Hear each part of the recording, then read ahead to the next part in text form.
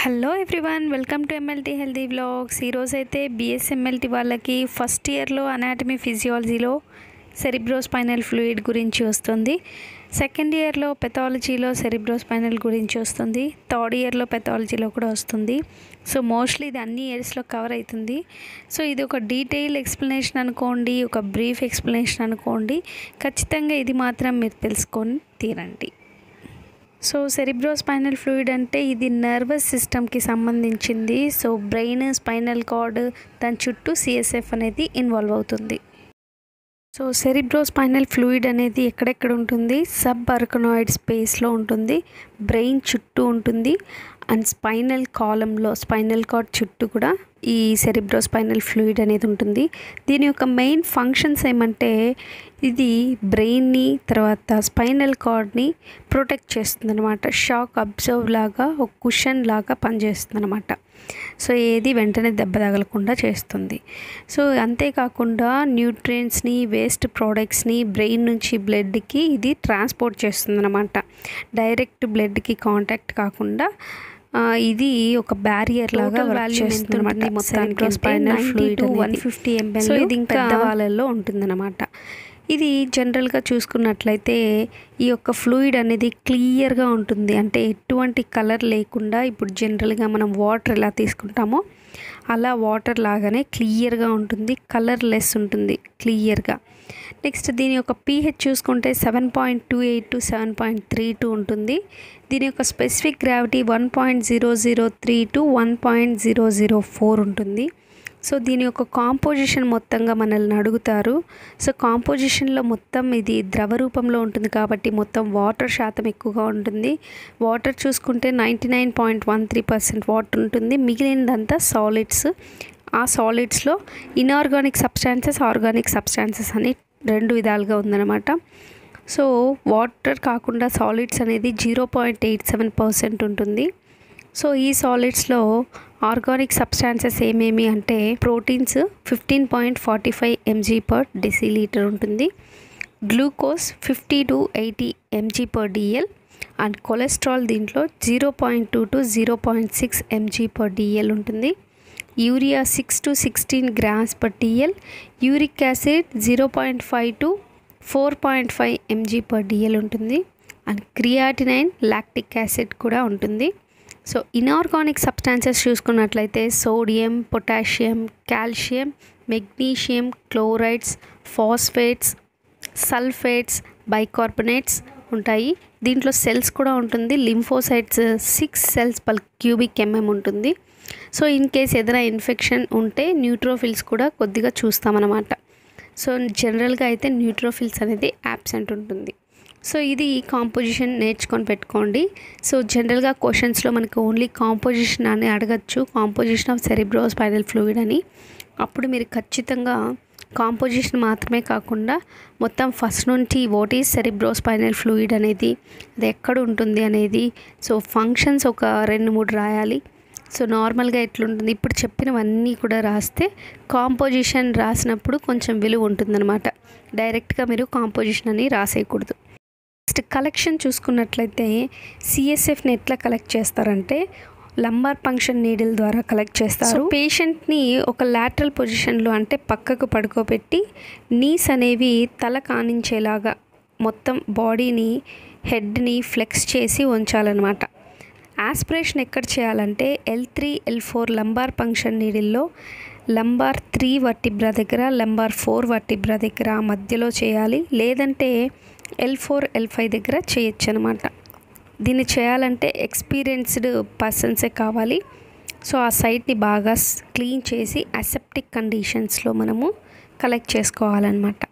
So మళ్ళీ గుచ్చేకి కుదరదు కాబట్టి మనకి ఎన్ని టెస్టులు కావాలో అది మనసులో పెట్టుకొని, వాళ్ళకి CSF ఫ్లూయిడ్ ఏ రకంగా ఉంటుందో మనకు ముందే తెలియదు కాబట్టి ముందుగానే కొంచెం ఎక్కువగానే కలెక్ట్ చేసుకొని పెట్టుకోవాలి. మనకి మైక్రోస్కోపిక్ ఎగ్జామినేషన్ కావాలి, బయోకెమికల్ టెస్టులు కావాలి, ఇంకా కల్చర్ ఒకవేళ దాంట్లో ఏదైనా ఇన్ఫెక్షన్స్ మనకి తేలితే కల్చర్ కూడా పంపించాల్సి ఉంటుంది కాబట్టి ఇది పెద్ద ప్రొసీజర్ కాబట్టి మళ్ళీ పేషెంట్ని ఇబ్బంది పెట్టకుండా మనం ముందుగానే కలెక్ట్ చేసి పెట్టుకుంటాం అనమాట.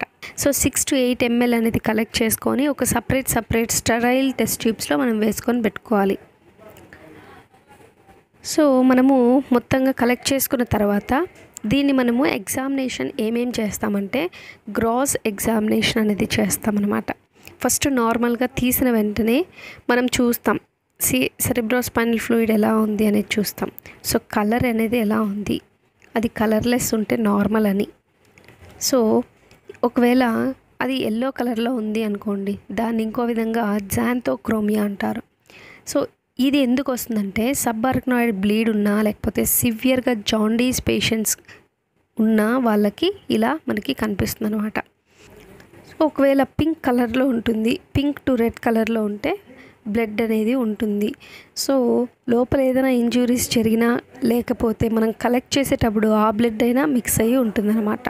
సో అది మనం టెస్టింగ్ ద్వారా ఎన్ని సెల్స్ నెంబర్స్ ఎక్కువ ఉంటే లోపల అనేది ఇన్ఫెక్షన్ జరిగింది అని మనం కనుక్కోవచ్చు. లేకపోతే పైన మనకి బ్లీడ్ అయ్యి ఆ బ్లీడు సిఎస్ఎఫ్తో పాటు వచ్చింది అని కూడా మనం అనుకోవచ్చు అనమాట. నెక్స్ట్ ఇంకో విధంగా ఇంకో టెస్ట్ ఏముంటుంది గ్రాస్ ఎగ్జామినేషన్లో అంటే టర్బిడ్ చూస్తారనమాట. అది క్లియర్గా ఉండాలి కదా, సిఎస్ఎఫ్ అనేది క్లియర్గా లేకుండా టర్బిడ్గా ఉంది అంటే దానికి బ్యాక్టీరియానా ఉండొచ్చు, లేకపోతే సెల్స్ అన్నా ఎక్కువ నెంబర్ ఆఫ్ సెల్స్ లేకపోతే ఎక్కువ నెంబర్ ఆఫ్ బ్యాక్టీరియా ఉండొచ్చు అని అర్థం అనమాట. నెక్స్ట్ ఇంకొక విధంగా ఒకవేళ సిఎస్ఎఫ్ కలెక్ట్ చేసి అలానే టెస్ట్ ట్యూబ్లో పెట్టినట్లయితే అది స్టాండింగ్ పొజిషన్లో మనకు ఒక క్లాట్ ఫార్మేషన్ లాగా కనిపిస్తుంది అనమాట. సో అది ఎందుకు కనిపిస్తుందంటే ట్యూబర్క్యులస్ మెనింజైటిస్ ఉండడం వల్ల సిఎస్ఎఫ్ ప్రోటీన్స్ అనేవి ఇంక్రీజ్డ్ అమౌంట్లో కనిపిస్తుంది అనమాట. సో అప్పుడు ప్రోటీన్స్ అనేవి ఎక్కువగా ఉండడం వల్ల స్టాండింగ్ పొజిషన్లో టర్బిడ్నెస్ అనేది తెలుస్తుంది అనమాట. ఇప్పుడు ఇంకొక విధంగా మనం మైక్రోస్కోపిక్ ఎగ్జామినేషన్ ఎలా చేస్తామంటే నార్మల్ సిఎస్ఎఫ్లో చెప్పా కదా ఆర్బీసీస్ అనేవి ఉండవు అనమాట, డబ్ల్యూబీసీస్ మాత్రమే ఉంటాయి. అందులో కూడా లింఫోసైట్స్ మాత్రమే ఉంటాయి అన్నమాట. లింఫోసైట్స్ 0 to 8 మైక్రోలీటర్స్ ఉంటుందన్నమాట. మనం మైక్రోస్కోపిక్లో సెల్ కౌంట్స్ చూస్తాం, అది న్యూబార్స్ కౌంటింగ్ ఛాంబర్ అని.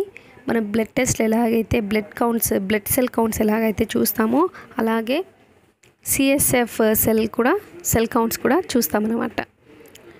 ఒకవేళ సిఎస్ఎఫ్ క్లియర్గా ఉందనుకోండి, దాన్ని డైల్యూట్ చేయనవసరం లేదు దేంతో, డైరెక్ట్గా మనము దాన్ని ఒక డ్రాప్ వేసి న్యూబార్స్ ఛాంబర్లో డైరెక్ట్గా లో పవర్లో చూడొచ్చు అనమాట. డిఫరెన్షియల్ ల్యూకోసైట్ కౌంట్ లీష్మన్ స్టెయిన్ ద్వారా తెలుసుకోవచ్చు. మనం ఎలాగైతే బ్లడ్కి స్టెయిన్ చేస్తామో అలా మనము ఈ యొక్క సిఎస్ఎఫ్ ఫ్లూయిడ్ని స్మియర్ చేసి సేమ్ లీష్మన్ స్టెయిన్ లాగే చేయాలన్నమాట. కాకపోతే టైమింగ్స్ అనేవి చేంజ్ అవుతుంది. ఇప్పుడు సిఎస్ఎఫ్ ఫ్లూయిడ్ అనేది డైరెక్ట్గా అలానే స్మియర్ చేయకుండా సిఎస్ఎఫ్ అనేది సెంట్రిఫ్యూజ్ చేసినట్లయితే కింద పోర్షన్ సెడిమెంట్ అనేది తీసుకొని దాని ద్వారా మనము థిన్ స్మియర్స్ అనేది ఒక 3 చేసుకోవాలన్నమాట.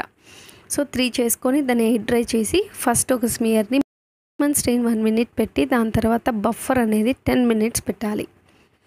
దాని తర్వాత మనము డైరెక్ట్గా మైక్రోస్కోప్లో ఆయిల్ ఇమ్మర్షన్లో చూడొచ్చు అనమాట. ఇప్పుడు న్యూట్రోఫిల్స్ అనేవి ఎక్కువగా ఉన్నట్లయితే బ్యాక్టీరియల్ మెనింజైటిస్ ఉన్నట్లు, ఎన్సెఫలైటిస్ ఉన్నట్లు, సెరిబ్రల్ యాప్సిస్ ఉన్నట్లు, సబ్ డ్యూరల్ ఎంఫైమా ఇవి ఉన్నట్లు అర్థం అనమాట. ఇప్పుడు లింఫోసైట్స్ ఎక్కువగా ఉంటే వైరల్ ఇన్ఫెక్షన్స్ ఉన్నట్లు, ట్యూబర్క్యులర్ మెనింజైటిస్ ఉన్నట్లు, డీజెనరేటివ్ డిజార్డర్స్ ఏమైనా ఉన్నట్లు అర్థం అనమాట.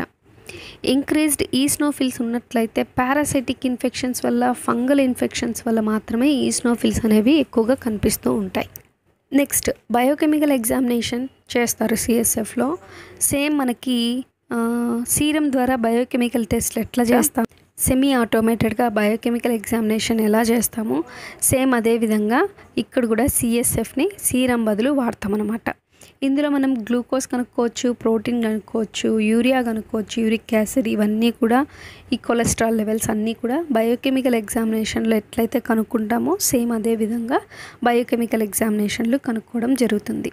ఇంకా మైక్రోబయాలజికల్ ఎగ్జామినేషన్స్లో మనం యాసిడ్ ఫాస్ట్ బ్యాసిల్లై గురించి చూస్తాము. అంటే మనం ఇందాక తీసుకున్న స్మియర్స్నే ఇక్కడ యాసిడ్ ఫాస్ట్ స్టెయినింగ్ చేస్తామన్నమాట అదే స్మియర్స్తో. నెక్స్ట్ గ్రామ్ స్టెయిన్ కూడా చూస్తాము. యాసిడ్ ఫాస్ట్ స్టెయినింగ్ వల్ల ట్యూబర్క్యులోసిస్ ఉందా లేదా తెలిసిపోతుంది. గ్రామ్ స్టెయిన్ వల్ల ఏదైనా ఇన్ఫెక్టెడ్ ఉంటే గ్రామ్ స్టెయిన్లో మనకి ఆ బ్యాక్టీరియా అనేది కనిపిస్తుంది. ఇన్ కేస్ మీకు ఏదైనా కల్చర్ చేయాలి అని అనిపిస్తే సిఎస్ఎఫ్ కల్చర్ కూడా మనం పంపించవచ్చు అనమాట. ఇది మెయిన్లీ యాసిడ్ బ్యాసిల్లస్ గురించే సిఎస్ఎఫ్ కల్చర్ అనేది వెళ్ళడం జరుగుతుందనమాట. సో సిఎస్ఎఫ్ గురించి ఈ మాత్రం మీరు రాస్తే సరిపోతుంది. సో ఏమేమి చూడొచ్చు సిఎస్ఎఫ్లో అనేది ఒక అవగాహన వచ్చే ఉంటుంది అనుకుంటున్నాను. మీరు ఏ క్వశ్చన్ సిఎస్ఎఫ్ గురించి అడిగినా మీరు ఈ మాత్రం మీరు రాస్తే ఖచ్చితంగా మీ మార్క్స్ అనేది గెయిన్ చేసుకోవచ్చు అనమాట. ఒకవేళ ఇన్డెప్త్గా ఇంకా ఏదైనా సిఎస్ఎఫ్ గురించి ఏదైనా ఉంటే నేను మళ్ళీ మీకు ఎక్స్ప్లెయిన్ చేస్తాను.